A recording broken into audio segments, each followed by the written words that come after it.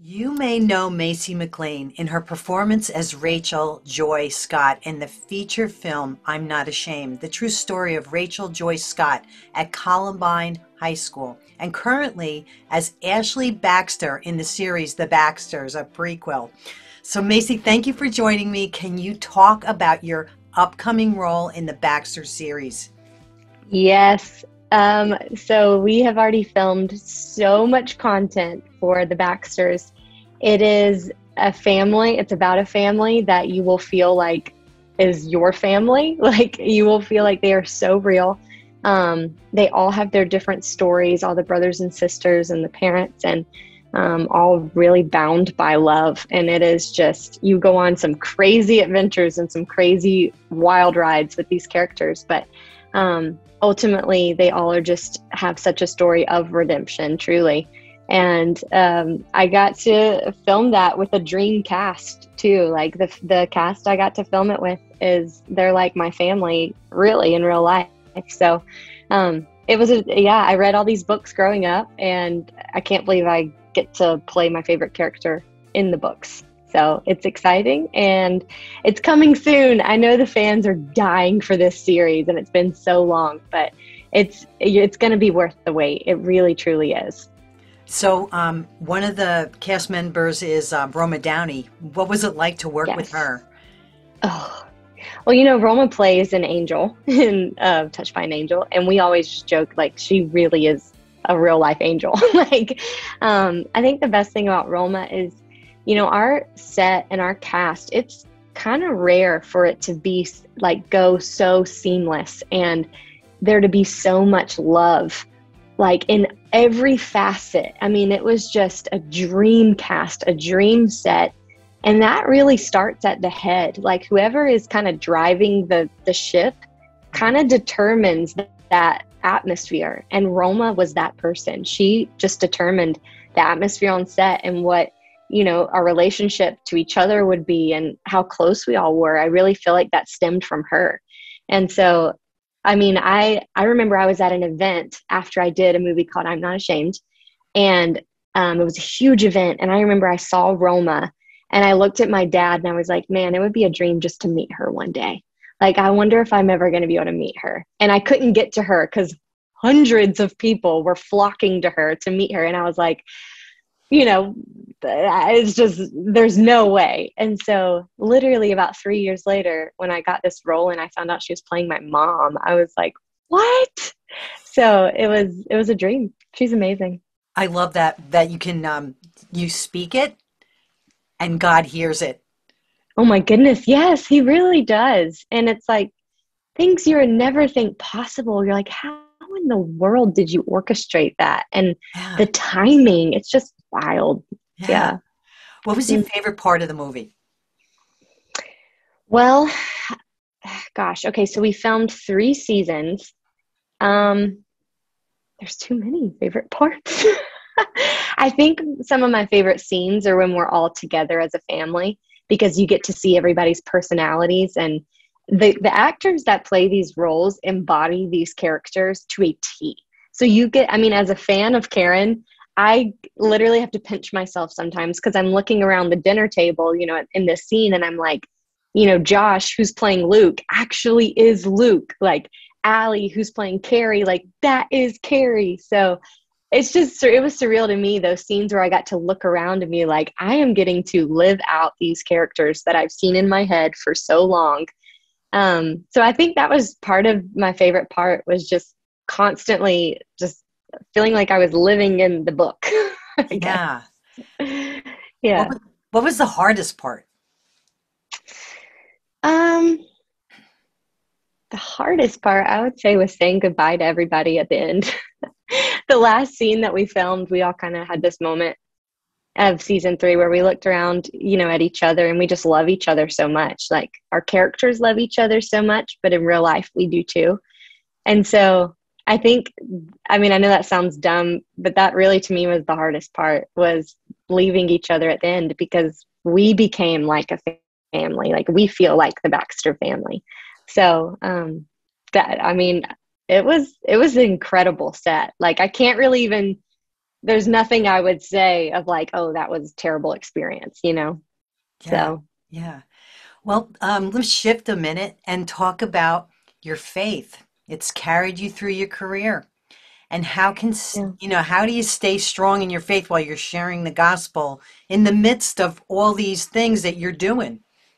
hmm You know, I started in entertainment when I was about 15 years old, and my parents were really amazing with kind of guiding me in that. And they would always, I was always able to read scripts and kind of exercise that discernment from a young age of like, okay, well, is this something I need to do? Or is this glorifying to God? Or is this like going to take me down a dark path? And so I think being able from the age of 15 to start to exercise that and muscle, it feels like a muscle of like discernment that you're constantly having to put before the Lord of like all these projects that you get put in front of you all the time.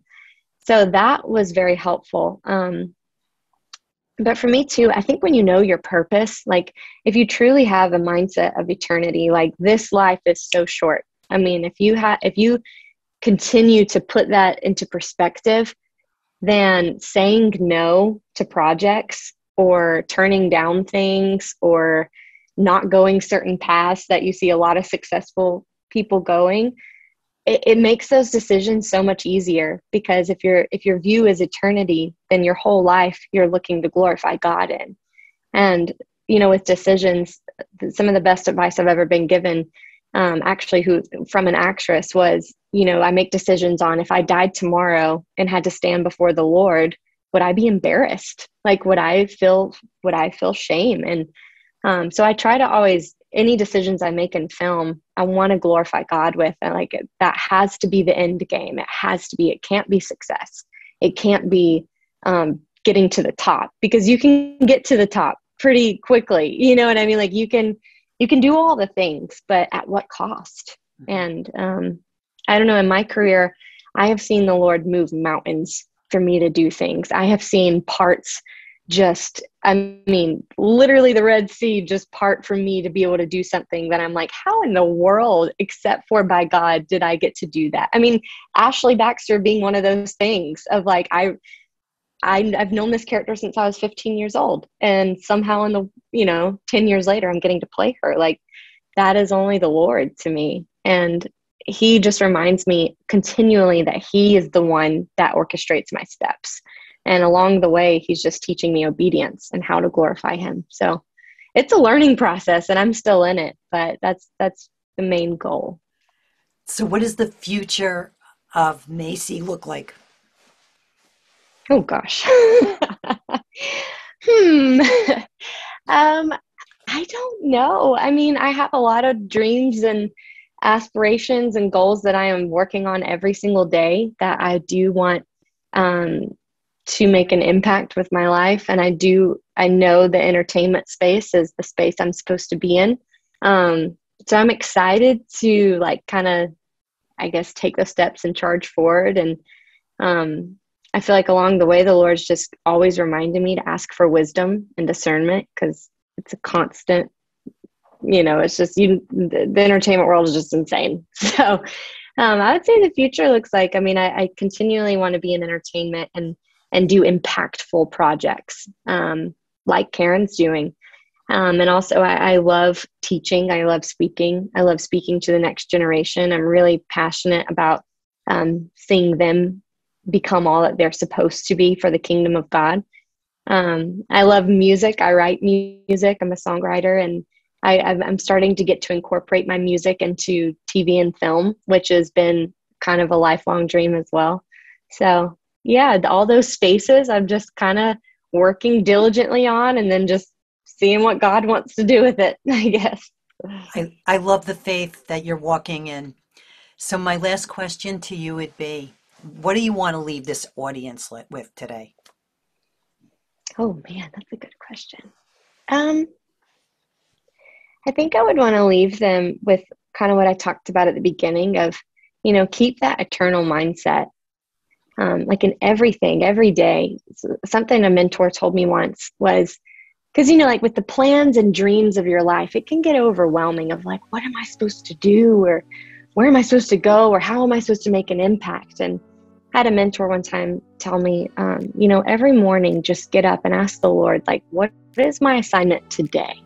Like, what do you have for me to do today? How can I walk in obedience? How can I have a vision for the kingdom of God today?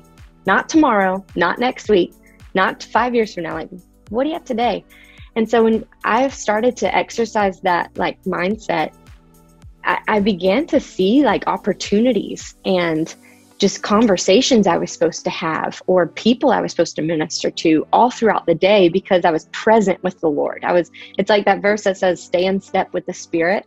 And I think that's what I would want to leave people with is like, stay in step with the Holy Spirit. And the kingdom of God is at work 24/7. Like, I think one of the coolest things is that God just invites us to join in with that, with him every single day and watch him do just miraculous things. It'll blow your mind. Thank you for watching the call. We hope you learned more about Jesus through this video. You can have a relationship with Jesus. Just invite him into your life. Repent of your sins, ask for forgiveness, and make Jesus your Lord and Savior. Until next time, may the Lord be with you. For more information about this ministry, go to thecallwithNancySabato.com, where we are leading you to Christ through stories and teaching.